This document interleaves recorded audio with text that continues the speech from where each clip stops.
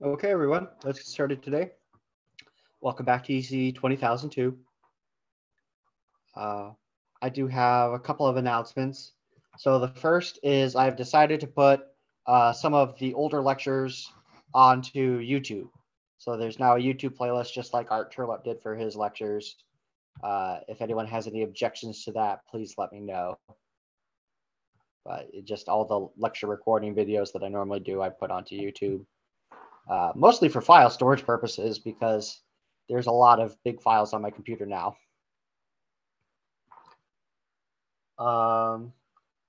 In a similar vein, I plan on pre-recording tomorrow's lecture later tonight, maybe at 9:50 p.m. If anyone wants to check that out, I'll probably post on Piazza. If someone wants a slightly different time to record, like 8:50 p.m. or 7:50 p.m., do let me know.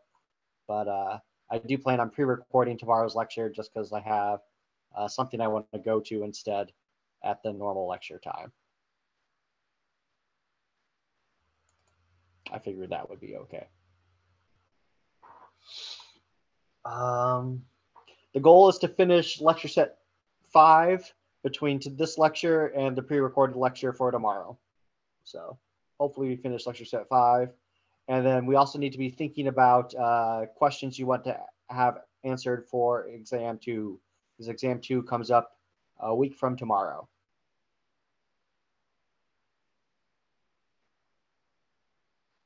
I'll do it live in case anyone wants to be part of the audience.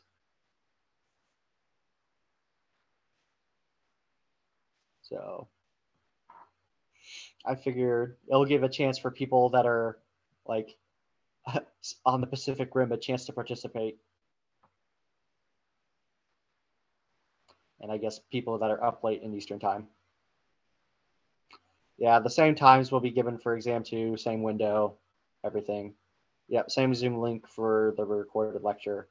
I'll send a reminder. I'll send a reminder out through Piazza and email.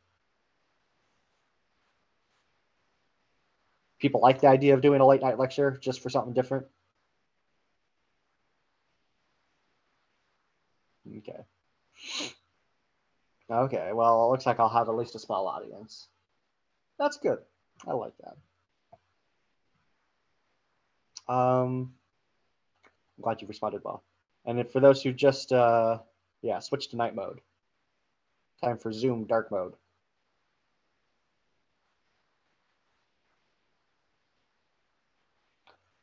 Let's see. I mentioned the YouTube videos. Goal is to get all of homework 3 graded by tomorrow night. So we'll see. We'll see if that happens. And remember, homework 5 will be due on Monday.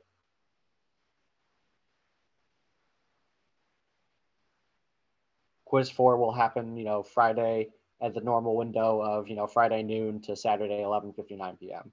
Eastern time. My goal is to have office hours tomorrow. I might be coming from a different location, though.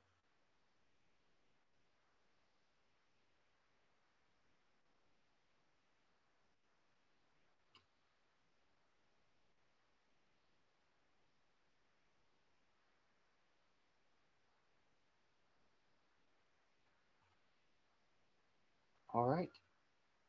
Do we have any questions about material? Upcoming exam will mostly revolve around convolution, Laplace transforms, and frequency response.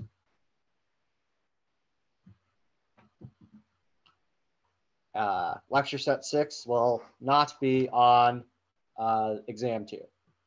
I've made that decision. Well, we have graphical convolution. Yeah, you might have a graphical convolution. I mean, or at the very least, there might be some convolution some convolution problems where it is faster to solve graphically than algebraically. Could throw in some ramps and some steps and say, okay, convolve these two things.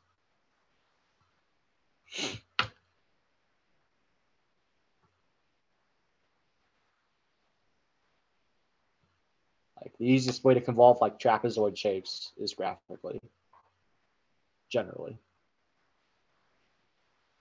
Thanks for reminding me. Remember, it was all Riyadh's idea to bring up graphical convolution.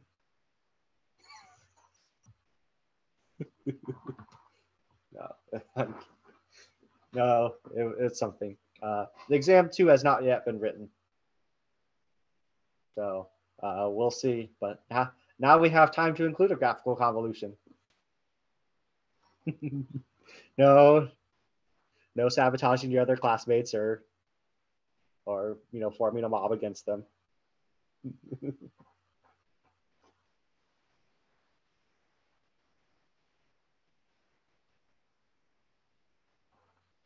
All right. Let's go ahead and start sharing the screen. We're one shy of the threshold voltage. I'm happy.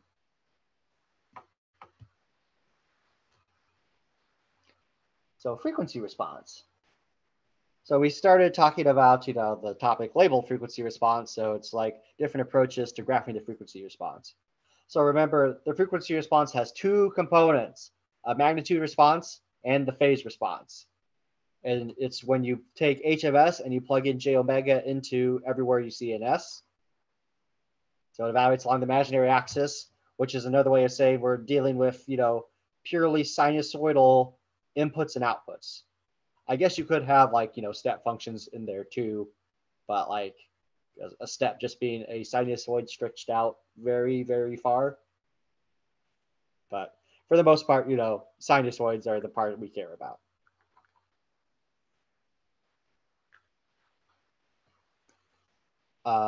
And we find that we're going to use a logarithmic frequency axis. So we looked at this example, and we plotted it out. First we looked at the transfer function relating VC of S to Vn of S, and then we plugged in h of j omega, and we got the complete complex number form of the transfer function. We break that into its magnitude component and its phase component. Remember, you convert a rectangular form to a magnitude by taking the square root of the real part squared plus the imaginary part squared, and that has to include the omega in there. We also have the angle. The angle of divided complex numbers is the angle of the first minus the angle of the denominator. And that angle is going to be given for a complex number z is equal to a plus bi as arctan of b over a. So in this case, just arctan of rc omega. Negative sign because it's in the denominator. And then we have to choose a relevant frequency axis to plot over. So the sort of corner frequency of the circuit is going to be at 1 over RC, which in this case, 1 over RC is going to be 1/10 of a radian per second. So that's an important one. So I just chose symmetric about there. And sure enough, we get this where we have this linear vertical axis, logarithmic frequency axis, vertical phase axis, logarithmic frequency axis. And by convention, we use degrees. And we made some notes about the limiting behavior going to 0 and infinity for both the magnitude and the phase. And we said, okay, this is going to be important for today's lecture. The greatest drop in magnitude occurs for a 1 decade centered at the interval. So right around here, it drops the most severely. And then for the 2 decades centered about 45 degrees, that same point, we get basically almost straight line decrease of, negative 45 degrees per decade. So that's going to come up really shortly. So we'll have a graphical approach to the frequency response. So we're saying, hey, plugging in s equals j omega is the same thing as the point at 0, j omega.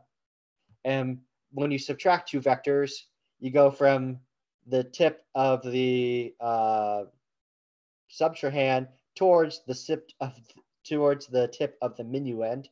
Okay, the tip of the number being subtracted to the number being subtracted from. So we can graphically interpret the frequency response as the length of all these vectors corresponding to the zeros multiplied together divided by the length of all the vectors corresponding to the poles all multiplied together, and then times the factor of k if we have one. And then the angle is going to be the sum of the angles, from the positive real axis corresponding to the zero vectors from the zeros minus the angle corresponding to all the poles, vectors corresponding to the poles, I should say. It's a bit of a mouthful to explain graphically. That's why the math is written here for your convenience. So remember, we're dealing with products for magnitude, sums for angles. And then we worked out this example where we got that, evaluating at a single point, not omega as a variable, but omega as a single point, we got, a magnitude of 0.9487 and then an angle of 108.43 degrees. And that takes us up to today. So do we have any questions about frequency response?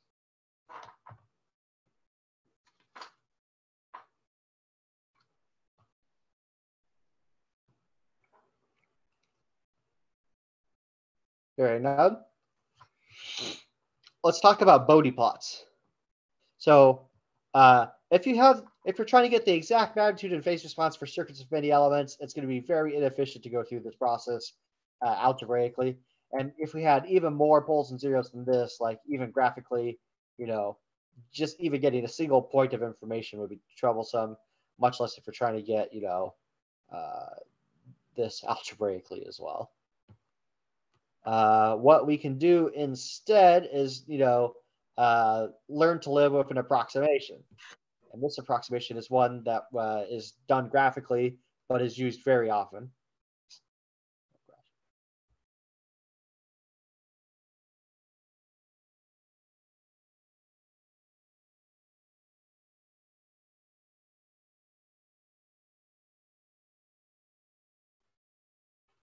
So we're going to capture the major behavior of an LTI system using only pole and zero locations. So sacrifice a little accuracy for a much faster speed up through something called a Bode plot. Now, a Bode plot is named for Hendrik Wade Bode. He was a Dutch American who worked at Bell Labs in the 1930s when he came up with this. So we're dealing with relatively recent electrical engineering. And by recent, I mean younger than 90 years old. And, he was also a major scientist during World War II. He helped, defend London during the bombings.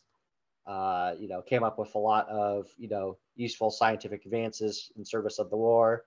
And then after the war, he worked with Claude Shannon to help, create information theory and, do a lot of things related to control systems. So if you ever, take a controls class, you will hear more about Bode in there. So an amazing electrical engineer. So the key is to use a log-log plot, so logarithmic frequency and logarithmic magnitude, where the magnitude response is in decibels. That's if you're plotting in decibels, that's there's a log base 10 in there, so that's automatically a log-log plot. You just have to include a factor of 20 times. And then it's important to conceptualize complex frequency as the distance of a pole or zero from the origin, not the distance along the imaginary axis. So what we talked about how even though the pole is negative 1 over RC, which in pole zero plot land would be, somewhere on the negative real axis, the effect of the effect of that pole is felt even for a purely imaginary frequency. So, we're going to start conceptualizing complex frequency in heavy scare quotes as the distance of the polar zero from the origin, not as, a purely real frequency along the imaginary axis, because that's, how its effects are going to be felt. So the Bode plot we're going to construct is a piecewise linear approximation to the transfer function frequency response. Do not confuse it for a Nyquist plot. A Nyquist plot isn't a log-log plot, magnitude versus frequency and phase versus frequency. Instead, the Nyquist plot is going to have omega as a parameter, and it's a polar parametric plot where, the actual magnitude is represented as the distance from the origin, and the angle is the angle from the positive real axis. So that's similar. It's also a very useful piece of information, but not what we consider a Bode plot or frequency response of the normal type. So here are the rules for Bode plots. So for every pole in the left half plane with a distance from the origin of omega p, do the following. The magnitude plot is going to change asymptotic slope to negative 20 dB. So if it's continuing along, it'll decrease in slope by 20 dB per decade, beginning at that critical frequency omega p. The actual magnitude at the critical frequency is 3 dB down from the asymptotic expectation for real poles. So we're going to have a straight line and then a straight line going like this. The actual place is going to be 3 decibels down from the intersection of the straight line segments. NB, which is Latin for nota bene or note well. If you have a complex pole that's resonant, it's going to create a peak that goes above the asymptotes. Now your phase plot is going to decrease by 90 degrees over the 2 decades centered on the critical frequency. Note well, a right-hand pole is going to cause a 90-degree increase in phase angle instead. But those are the unstable ones. We don't like dealing with right half plane poles.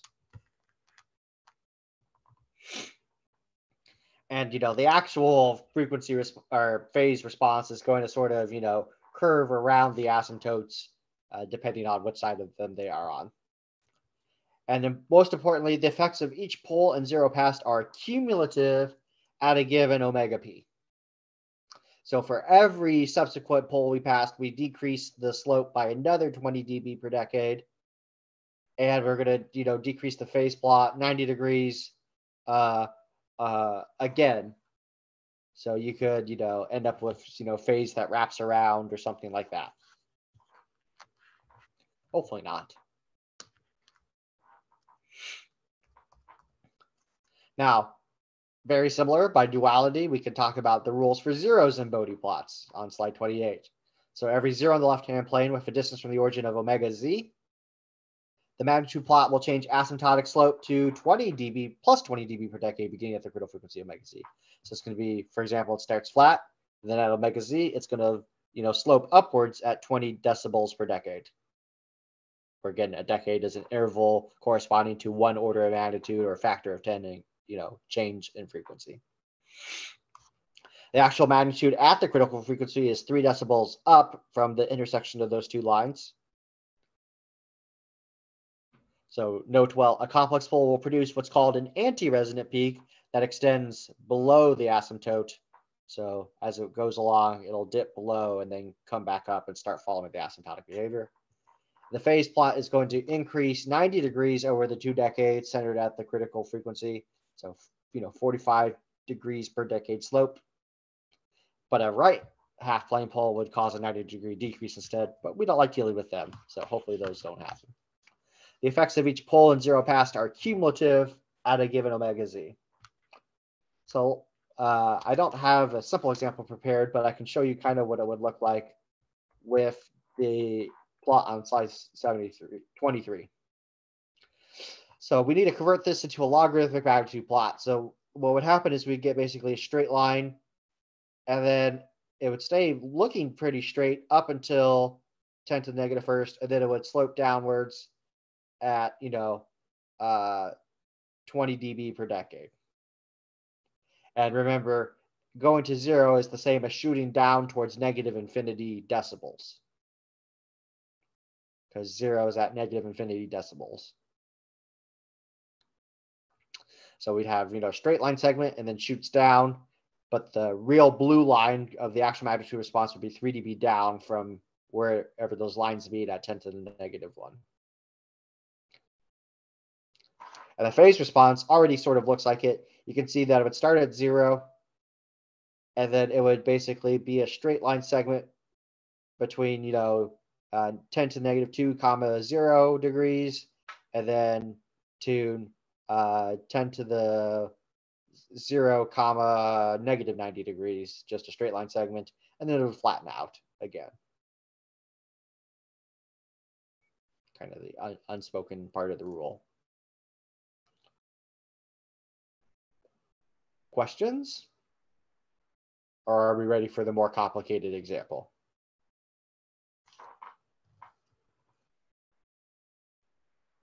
These are rules you will have to sort of commit to memory. You won't be given these sort of rules on the test. So, the final question of homework. What homework is due next? Homework 5? Wow, already at homework 5. Yeah, the final question of homework 5 will tell you these rules. Yes, it does have to be 20 decibels per decade. That's your change in magnitude for passing a pole or a 0. This is the Bode plot approximation. That was the easy example. The more complicated example is going to apply these poles and 0 rules on slides 27 and 28 to what we have on slide 29 and 30. So sketch a Bode plot for the following transfer function.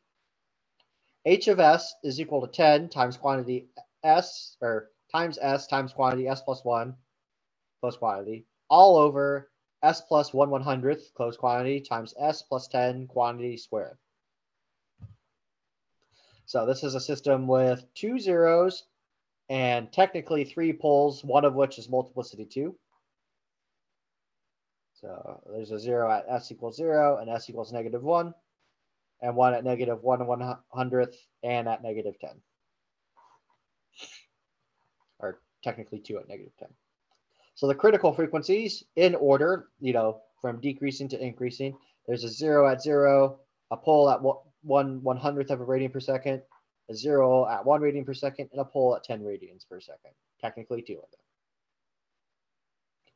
So I'm going to read from slide 29 while showing what happens on slide 30. So consider what happens as omega goes down to 0, which would be off at negative infinity side of the frequency axis. So way off at negative infinity. What happens is H's J0 will go to 0. So that's the same thing as saying the magnitude of H's J0 will be at negative infinity all the way at negative infinity point of the frequency axis. H of J omega in magnitude begins with a 20 dB per decade slope. And magnitude H of J omega, or angle of H of J omega, will start at positive 90 degrees. Because of our rule for 0, basically all of the asymptotic behavior has already happened because it happens way off at a point we can't see, called 0.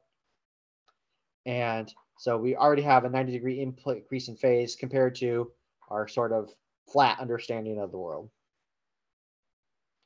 So sure enough, we start at 90 degrees, and this starts at negative infinity.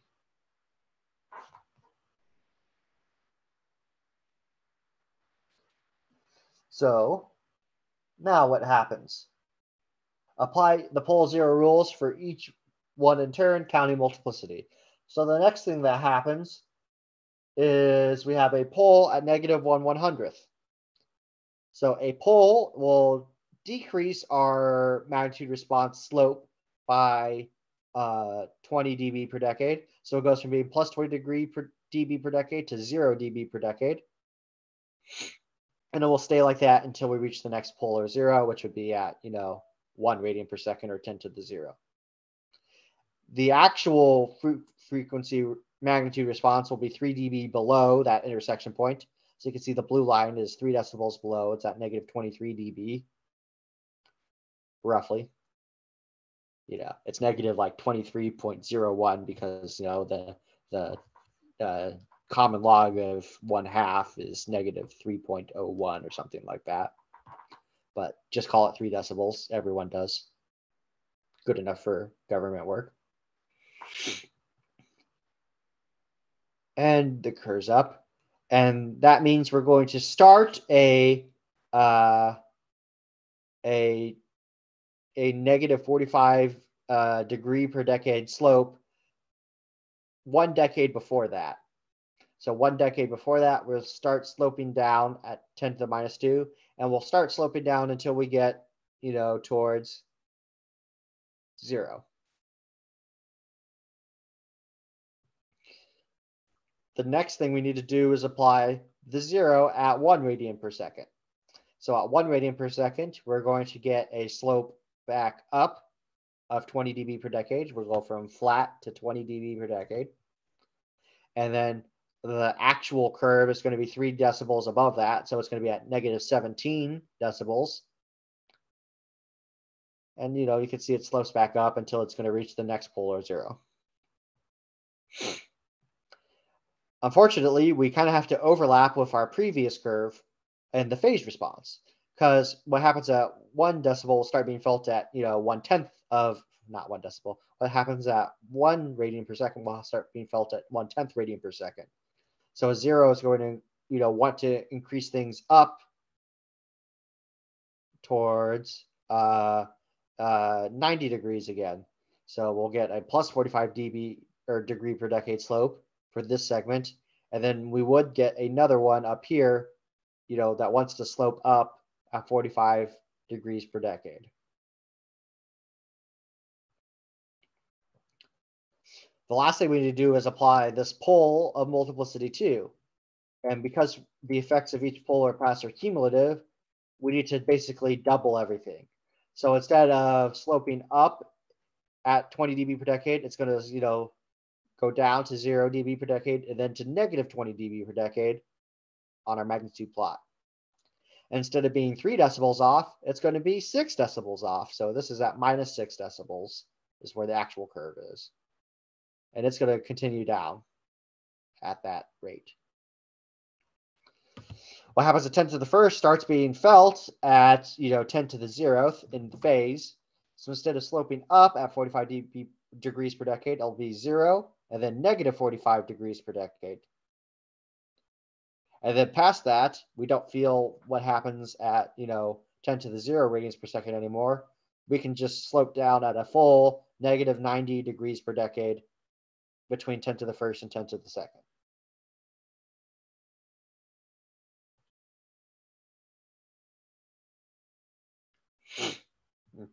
And then finally, we need to figure out what happens as omega goes to infinity, which is the last bullet point. So omega goes to infinity because the degree of the denominator is greater than that of the numerator. We know for a fact we're going to head off towards 0 again, which is the same thing as saying magnitude is going to head towards negative infinity decibels. So it's going to end with this negative 20 dB per decade slope, just like it started with a plus 20 dB per decade slope after all pole 0 interactions. And we get that the phase response is going to end at negative 90 degrees because it's the end of all of our stuff. It'll flatten back out again.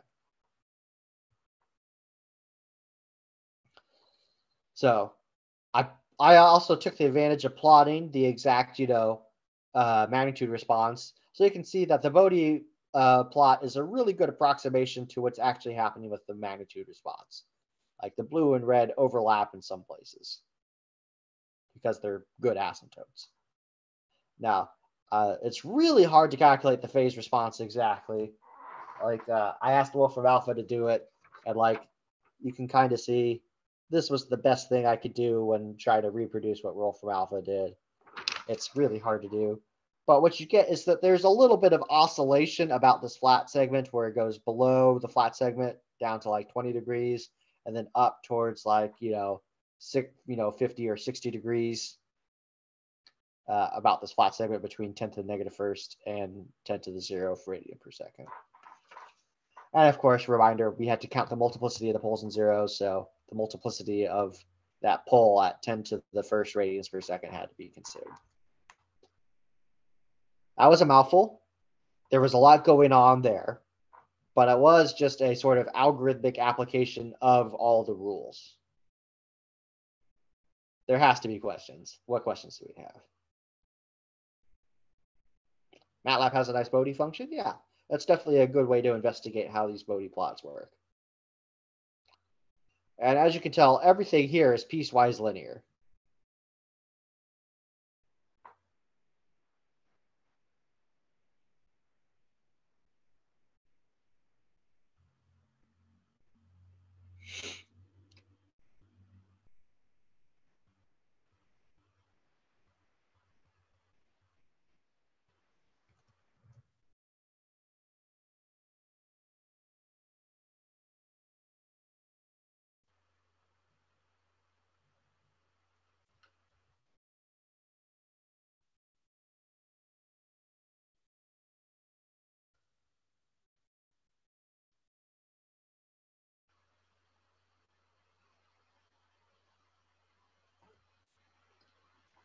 Oh yeah, the Bode command, BODE in parentheses, is the Bode plot, as you might expect.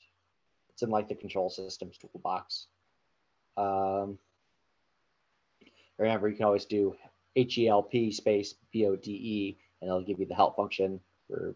It'll give you some help on Bode.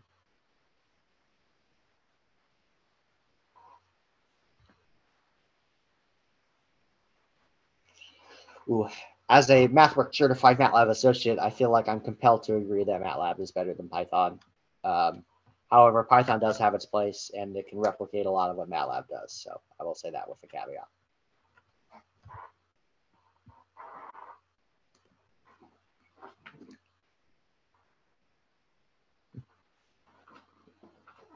Well, I don't have a Python certification, so I don't have to defend Python.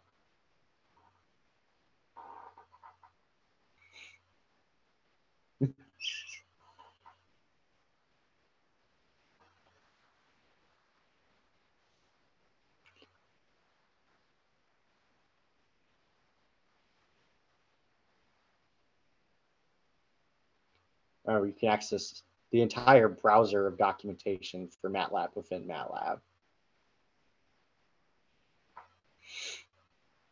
All right. I think we're sufficiently off topic. Let's talk about magnitude and frequency scaling. So why learn transfer function scaling techniques? So some component values make more sense than others, especially when availability, price, and device ratings come into play. For example, if you want to buy a, I don't know, 100 nanofarad capacitor, easy. They're available for like, less than 2 cents. And there's, thousands of options on DigiKey or Mauser or Octopart or whatever site you use to get parts. And like you'll find that it has good device ratings. It'll probably be rated, somewhere between 6 volts and 50 volts, and can do whatever you want. However, if you're designing based off of the values we've given you, you might need a supercapacitor in order to get up to 1 farad, like we do with some of our problems. And a 1 farad capacitor would just be insane. Like, you might spend, $3 per capacitor or something like that, a factor of 100 times what you did before. And its voltage rating, might be good, but it's not going to behave quite as ideally. And the reason for this is, we're trying to be educators here and, work with nice values just to get the ideas across. But also, like, as engineers, we don't want to spend extra effort dealing with, big numbers or very small numbers during our design phase when we can just scale them later on.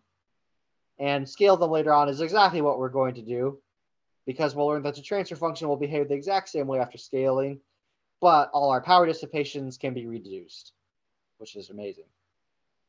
So we use magnitude scaling to allow for sensible component values to be used, and frequency scaling to allow the key frequencies to be shifted predictably.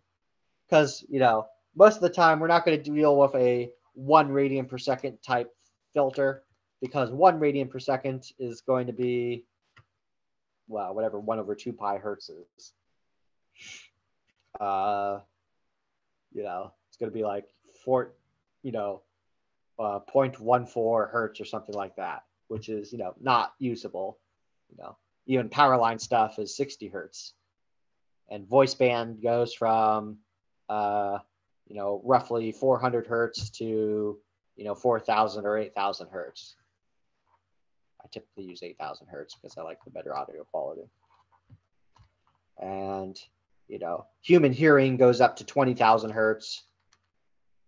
And then, of course, we have all sorts of radio technology stuff in the megahertz and microwave technology stuff in the gigahertz. So, we want to be able to work with different frequencies depending on our application. I guess, I should throw off, we have, power line, voice,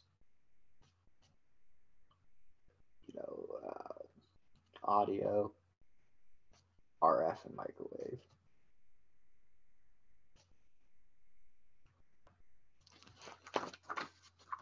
So let's talk about magnitude scaling. We've actually kind of done this already in ECE 20001. You just weren't, thinking about it. So when we have dealing with ratios, ratiometric type design, we're actually dealing with this. So say, for example, we have this, very simple voltage divider where we're trying to get VR2 from VN. Well, we don't need to bust out Laplace transforms, but we'll do anyway. So we'll get VR2 over Vn of functions of S is R2 over R1 plus R2. So let's say that R2 is just some function or some constant K times R1, K being greater than 0 because we have to deal with positive resistances. So H of S is just going to be equal to K over K plus 1, which is just a set fraction. So if we set R1 equal to 1 ohm and K equals 2, then we're going to get that for a 9-volt battery, we attach our 9-volt battery, we'll get H of S is equal to 2/3, but the power dissipation would be 27 U of T watts. So we're burning 27 watts, which is a heck of a lot of power. That resistor is going to need fins and probably some heat sinking in order to work.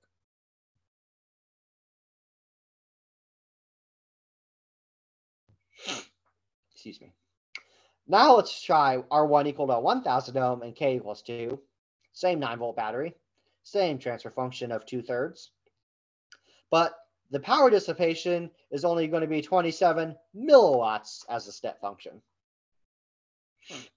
So by scaling up by a factor of 1,000, our power was scaled down by a factor of 1,000. So this reduction in power dissipation, same, transfer function, it's going to make your battery last longer because it has a finite capacity. It's going to reduce your heat dissipation. It means you don't need bigger heat sinks and you don't need less thermal paste, all sorts of things like that. Because remember, as electrical engineers, we have to be concerned about the thermal properties of our circuits that we design, but we really don't want to be. We want to leave that for mechanical engineers. So here are all the rules for magnitude scaling. So let's say we want to scale up an impedance magnitude by Km. So we want to increase all impedances by a factor of Km. So we need to multiply by Km for the following things. Resistances, so R is going to be Km times R after you scale. Inductances, L will become Km times L. A generic impedance will become, Z becomes Km times Z. And a current controlled voltage source, denoted with a trans resistance, will have little r sub m become Km times r sub m.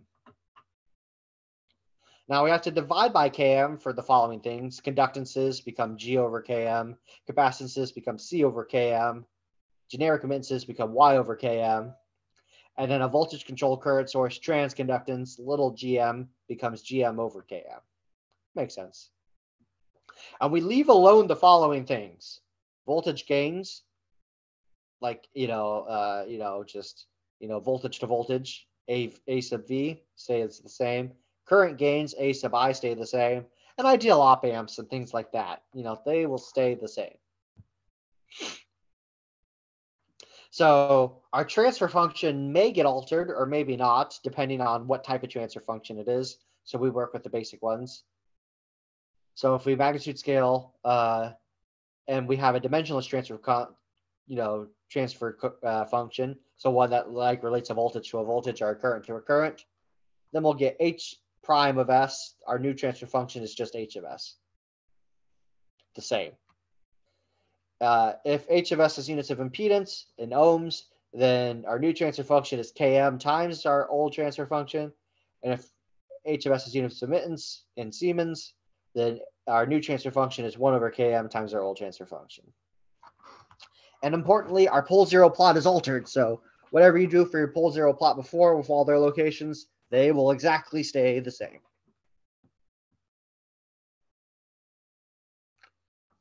So, excuse me. Let's look at an example. So now instead of a resistive divider, we'll have an impedance divider. So now we'll have find the capacitor voltage in the series RC circuit. Well, we're very used to this, transfer function. You're relating capacitor voltage to input voltage. It's 1 over RCS plus 1. So if we choose 2 ohms and 4 farads for our capacitor with a 6-volt battery, we'll get h of s is going to be 1 over 8 seconds times s plus 1, because that's our time constant, 8 seconds, r times c. The power dissipation is going to be 18 watts at time equals 0. Then it's going to decay according to e to the negative 2t over 8 seconds.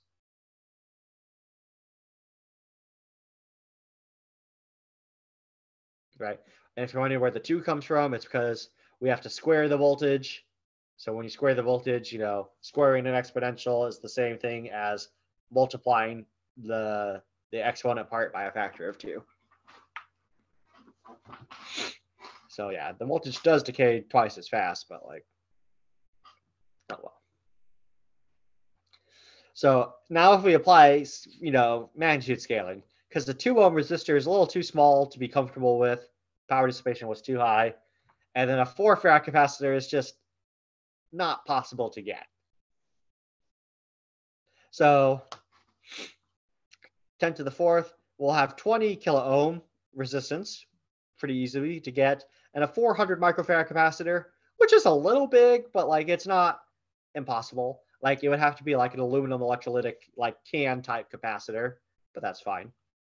So we still have h of s is 1 over 8 seconds times s plus 1, but the power dissipation is down to 1.8 milliwatts at time equals 0, and then it decays with the time constant of 4 seconds. So the reduction in power dissipation with the same battery means our limited capacity battery lasts longer, reduces heat dissipation, shrinks all the heat sinks, etc., etc.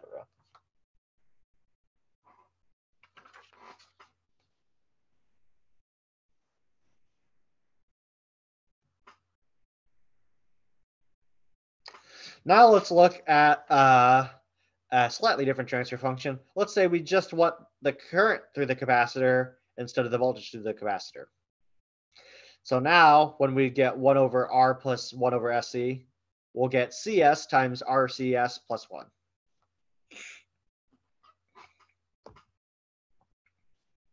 So with the same values, 6-volt battery, we get 4 farads times S over 8 seconds times S plus 1.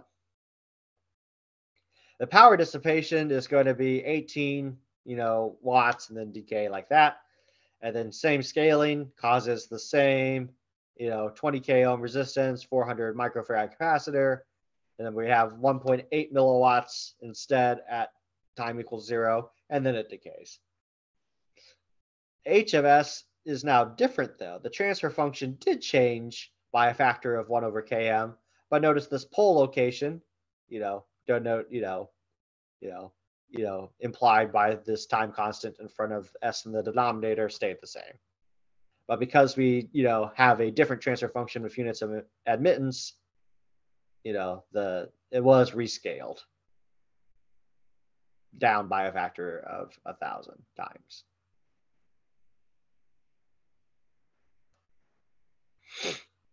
Questions?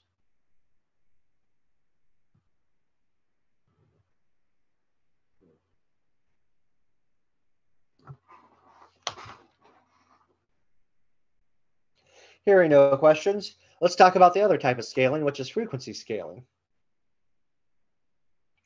So the rules for scaling an impedance magnitude by KF in omega prime is equal to KF times omega. So now we want to shift all frequencies of interest so that they are KF times bigger than whatever we designed them to be. So our new frequencies of interest will be KF times whatever it was before. So the rule, if you can think about, well, the impedance of a capacitor is just, or impedance of an inductor is just omega L or J omega L. Impedance of a capacitor is 1 over J omega C. If you really want to change where the frequency occurs, all you need to do is divide KF by KF for inductances. So L becomes L over KF, and capacitances, C becomes C over KF. And you just leave alone all the voltage gains, current gains, resistances, conductances, linear dependent sources, and ideal op amps. They all stay the same.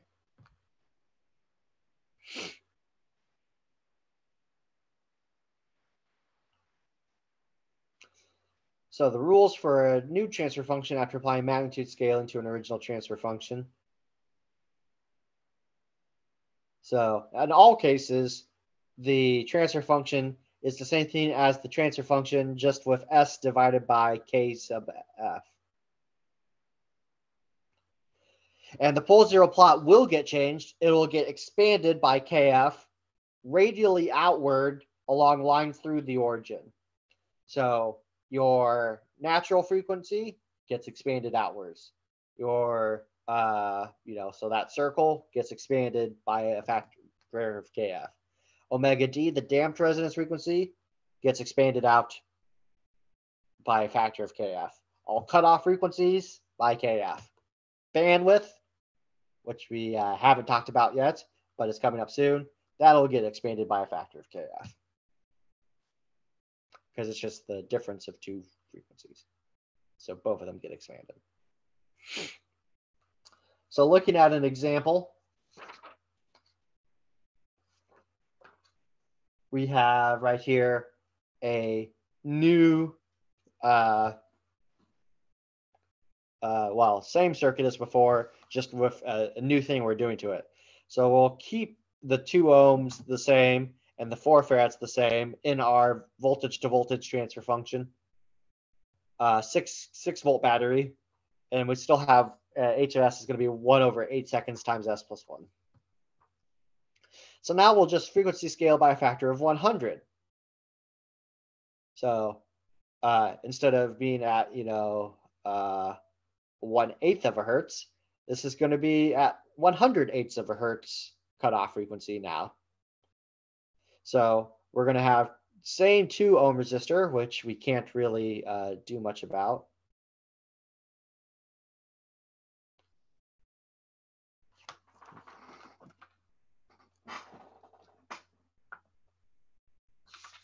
Sorry, I just noted a tiny error where I'm using R sub 1 and it's not really necessary, but that's fine. We'll still have H of S gets changed to 1 over 80 milliseconds S plus 1. So as you can see, we divided every time we saw an S, we divided by a factor of 100 in front of it.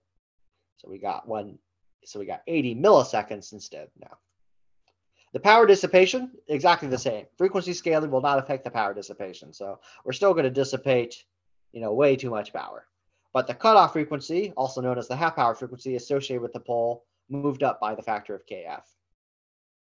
So if we look at the other transfer function, the one with the admittance, so it looks like this, and then it'll change, in both places in front of the S, divide by 100, so it becomes 40 millifarads and 80 milliseconds in the denominator. So the pole and the 0 get scaled, but the 0, we notice, was right here at the origin, so it doesn't really move. It just, the effect was just scaled the it did scale to 0, but like when you scale something that's at the origin, it just stays the same. So if we're feeling adventurous, we can apply both magnitude and frequency scaling at the same time. And this is implicitly how we design things like exams and things like that. So if you ever are involved in teaching this course or similar courses in electrical engineering or circuits, you can always do magnitude and frequency scaling to, get, nice values or work with nice values, and then use realistic values in homework or something like that. So we use frequency scaling. We typically think about the frequency scaling first because we need to move all of our, natural frequencies or resonant frequencies or our cutoff frequencies to an appropriate place first for our desired range of operation. And then we'll do magnitude scaling to get sensible part values. So if we do general scaling of the common components, resistances become Km times R, conductances become 1 over Km times G, inductances become Km over Kf times L, capacitances become 1 over Km Kf times C. And this kind of makes sense. We deal with resistances that are, in the kilo ohm, up to like, the hundreds of mega ohm type range. And then we like to deal with inductances that are in the like microhenry up to like single Henry range. We like to deal with capacitances that are like in the, picofarad up to millifarad type of range when we can. So that kind of makes sense why those are the most common part values when you go and buy things from DigiKey, Mauser, or any of the other part suppliers. And this general scaling is going to be crucial when we work with resonant resistors, which is the exact next topic, and filters, which we're going to talk about in lecture set 7. Because this allows us to, actually design circuits, not just analyze them. So we're kind of moving towards the design of circuits instead of just the analysis of them.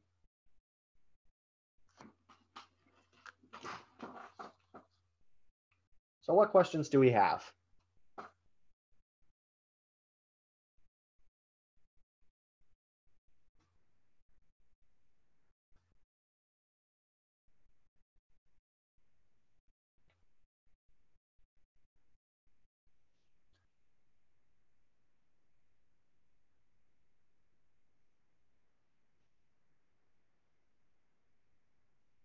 No questions?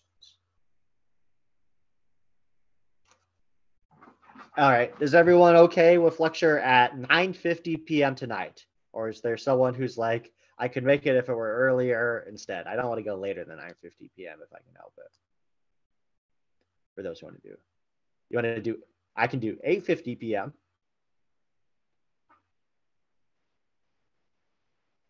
How does that work?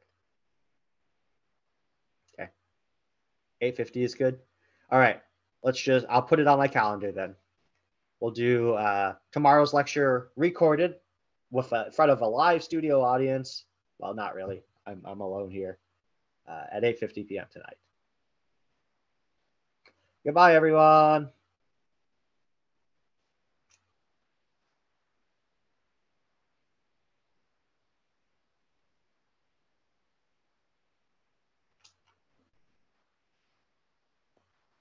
See you in office hours.